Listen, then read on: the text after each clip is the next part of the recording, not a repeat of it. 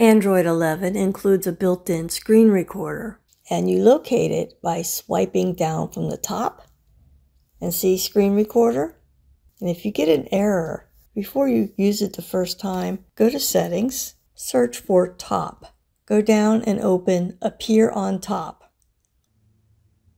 Tap appear on top. Now locate Samsung Capture. And if you don't have a Samsung, basically you want to look for a capture app. Make sure that's on.